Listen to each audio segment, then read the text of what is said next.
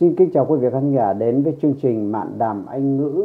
Chúng tôi là Phạm Gia Đại. Về kỳ này chúng ta đã đến kỳ 123 quý vị, và cái đề tài ngày hôm nay chúng tôi sẽ gửi đến cho quý vị về hướng dẫn học tiếng Anh, đó là Improve Your English Vocabulary with Compound Nouns. Tức là chúng ta sẽ trau dồi Anh ngữ, cái ngữ vựng tiếng Anh của chúng ta với những cái danh từ kép.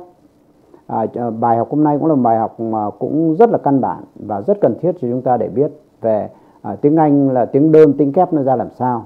Trước hết đó là người ta có định nghĩa như thế nào? Tôi định nghĩa rằng là cái compound nouns, compound words are when two or more words are put together to form a new word with a new meaning.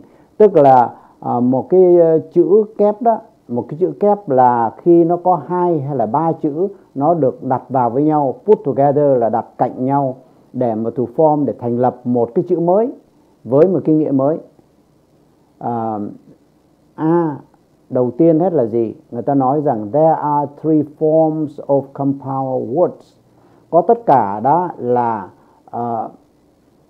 3 hình thức của những cái chữ kép lận. 3 hình thức chữ kép lận. Thứ nhất đó là the closed form where the words are together. Tức là đầu tiên là cái chữ mà nó viết nối liền với nhau.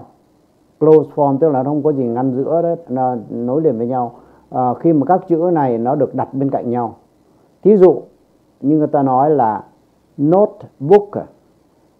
Note là cái ghi chú, book là cuốn sách, notebook là cái cuốn sách để ghi chú. Keyboard tức là cái mà để chúng ta đánh máy.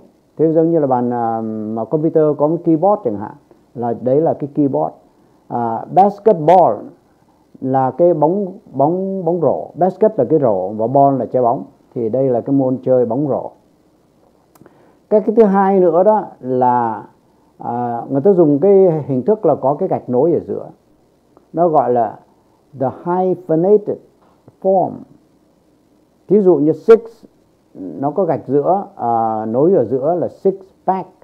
Tức là một cái gói, một cái thùng gì nó gồm có 6 cái, là gọi six pack. Hay là mother-in-law, nó nối với nhau bằng chữ hyphen đó là mẹ vợ của mình. Check-in tức là mình check để mình đi vào một cái gì. Thí dụ khi chúng ta lên máy bay là chúng ta check in hành lý, rồi chúng ta check in vào trong đó, rồi chúng ta vào trong cái phòng đợi, rồi chúng ta lên máy bay thì nó gọi là check in.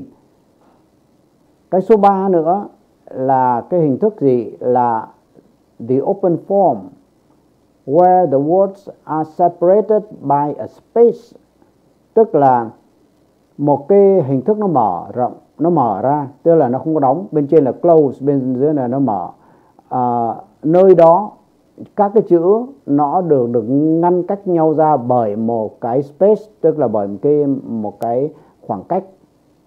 Thí dụ như là post office là bưu điện, nó viết post xong nó space một cái rồi office. Hay là real estate tức là bất động sản, real space một cái estate, rồi vice president là phó tổng thống. Thì đây là hình thức của cái đầu tiên chúng ta học, là nó gồm có 3 cái thể loại, 3 cái form. Bây giờ đi qua cái B. Đi qua cái B đó thì chúng ta sẽ học đến một số những hình thức khác nữa mà họ sẽ cho chúng ta biết là nó cái nghĩa của cái chữ đó nó liền nhau, thì nó có thể nó là nghĩa rất là dễ hiểu, hay là cái nghĩa nó là nghĩa khác, nó hoàn toàn không giống cái hai cái chữ ghép lại với nhau. Bây giờ B là for some words both the open form and the hyphenated forms are acceptable. Về cái B này thì người ta nói là đối với một số chữ đó thì kể cả cái vấn đề mà viết mà nó mở ra hay là viết mà có gạch nối đó đều được chấp nhận cả. Thí dụ như là like là hyphen year, hay là like space year, hai cái đó đều viết là đều đúng, người ta đều chấp nhận hết. Chúng ta viết không có sợ sai chính tả, không sợ sai về văn phạm. Thành ra like hyphen year và like the space year là same thing.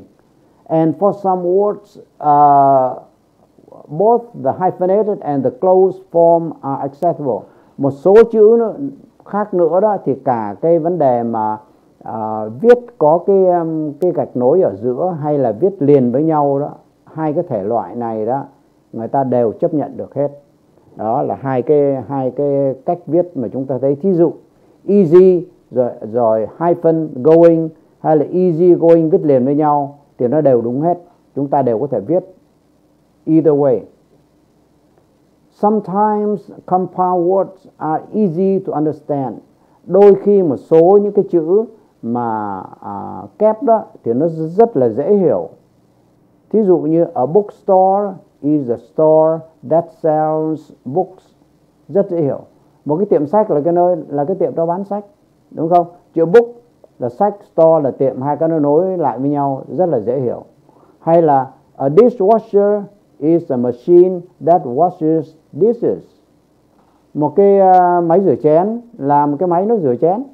Hai cái chữ dish là cái chén, washer là cái rửa, nó ghép với nhau vô cùng dễ hiểu. Đó là cái chúng ta đầu tiên chúng ta ghi nhận. Cái ghi nhận thứ nhì mà chúng ta ghi nhận đây là but others might not be so obvious. Nhưng những chữ khác, chúng ta để ý others đây có s đó, nó nói lên là những cái khác và nó đứng cái vai của nó là đại danh từ đó. Là những cái chữ khác đó thì might not be. Chúng ta để ý chữ might nữa. Đây nó là cái thể hiện tại, nó vẫn dùng chữ might chứ nó không dùng chữ may. Vì chữ might thì nó viết nó nhẹ nhàng hơn và người ta thích hơn là chữ may. Là might not be so obvious, nó không có hiển nhiên như vậy đâu. Không có hiển nhiên ra ngoài mặt là chúng ta dịch như là bookstore, dishwasher đâu. For example, thí dụ brainstorm có nghĩa là gì? Nghĩa là an intense process where you think of many different ideas.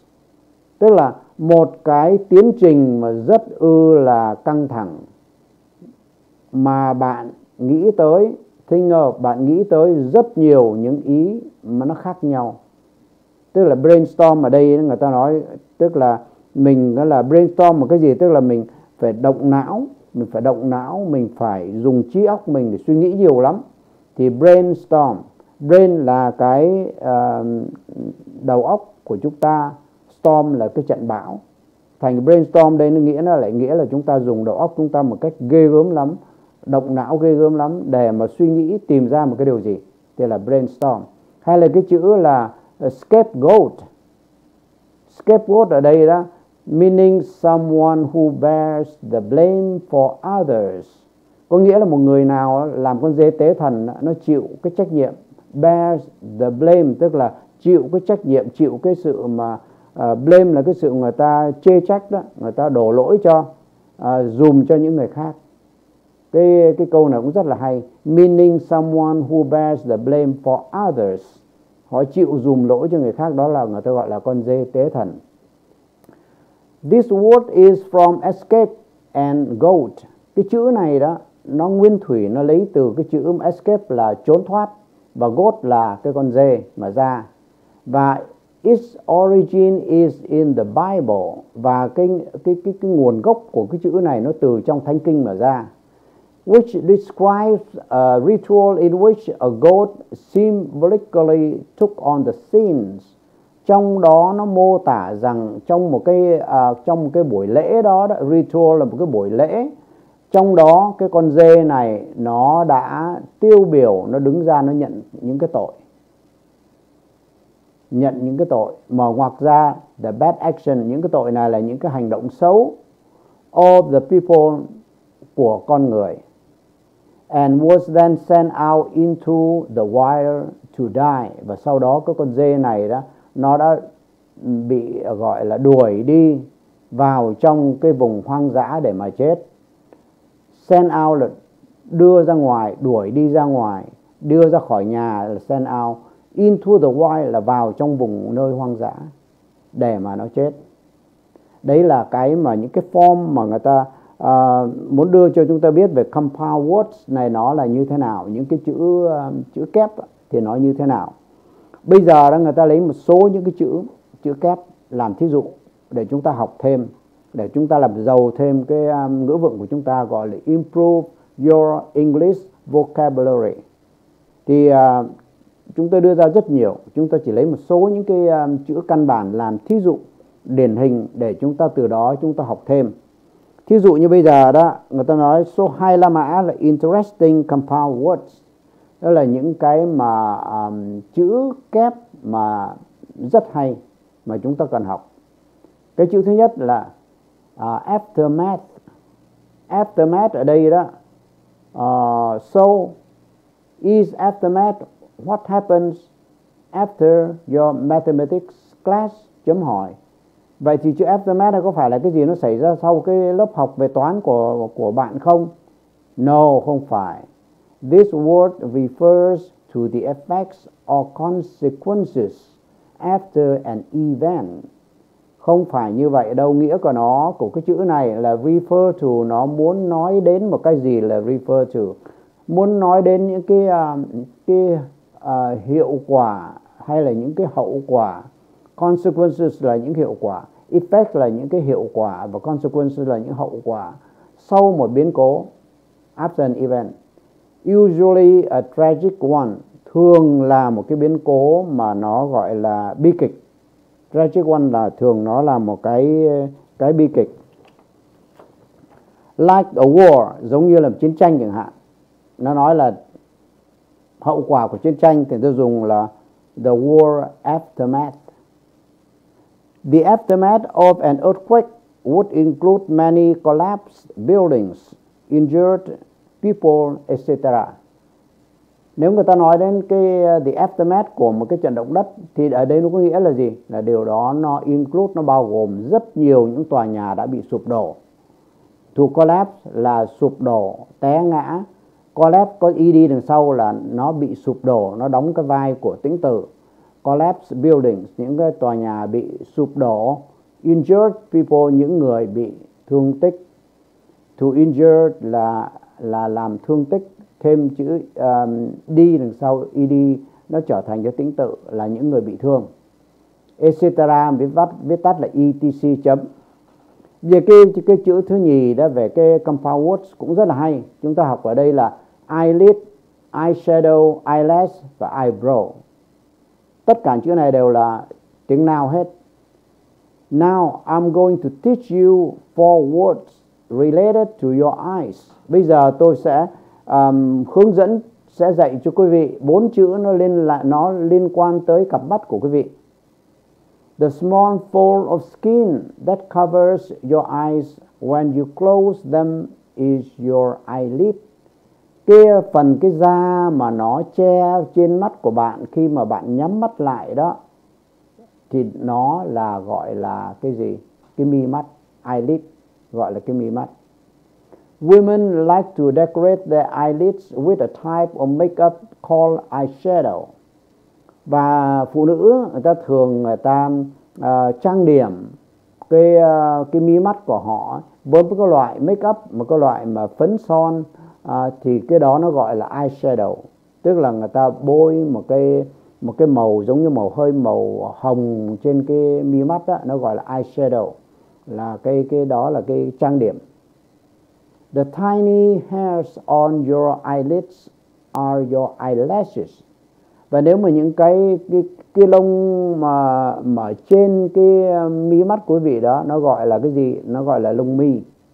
And the line of hairs above your eyes is your eyebrow. Và một cái vạch vẽ nó có những cái lông ở bên trên cái mắt của bạn thì đó chính là cái lông mày.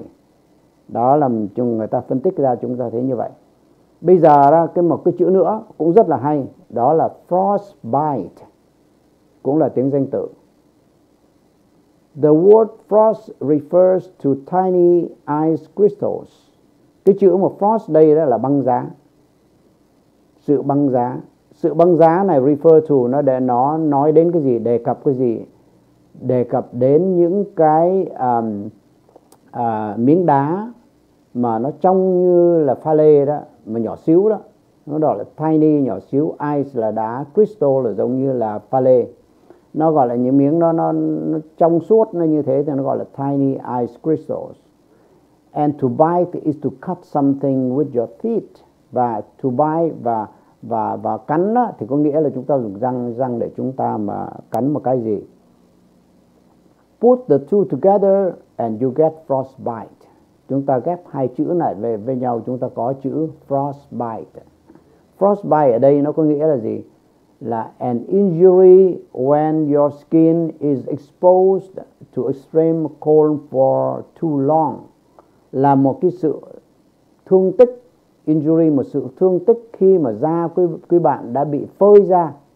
To be exposed to là bị phơi ra đối với cái lạnh cực kỳ lạnh. Extreme là cực kỳ lạnh.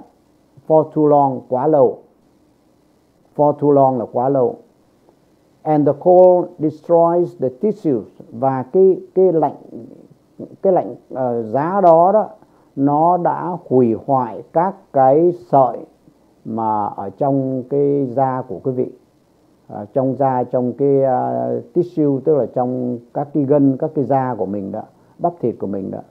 Sometimes people with frostbite have their fingers or toes amputated because the damage is too great.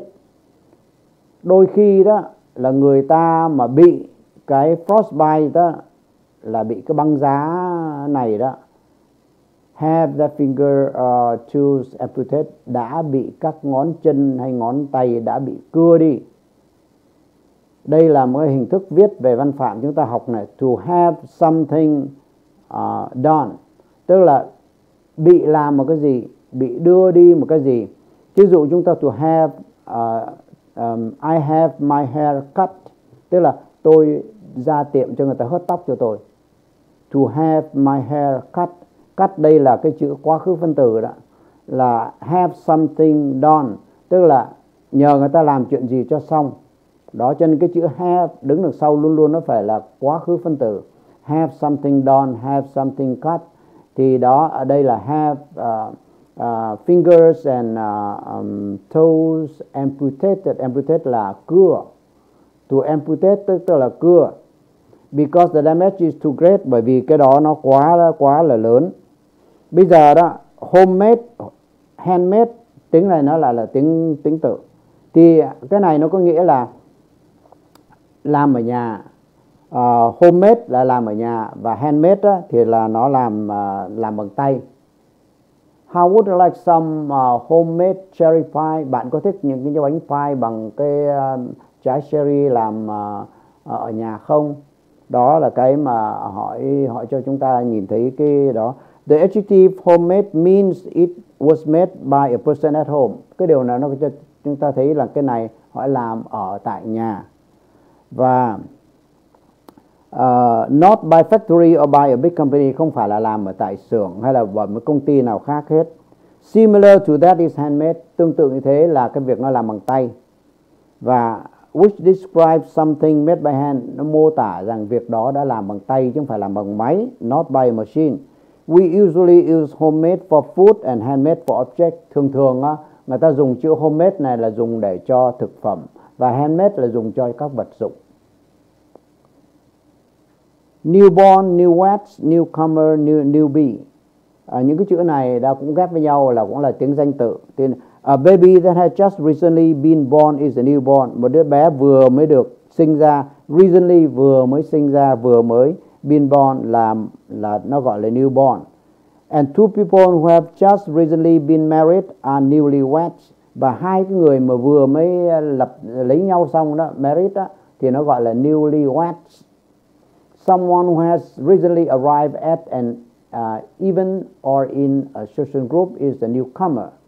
Một cái người vừa mới đến tại một cái event nào đó, hay là vào trong một cái tổ chức xã hội nào đó, thì nó gọi cái người mới đến này là newcomer.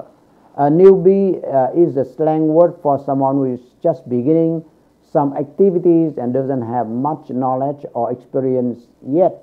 Một cái chữ mà người ta gọi newbie này là tiếng lóng, nó dùng để chỉ một người nào mà bắt đầu một cái công việc gì và không có nhiều kiến thức hay là nhiều kinh nghiệm.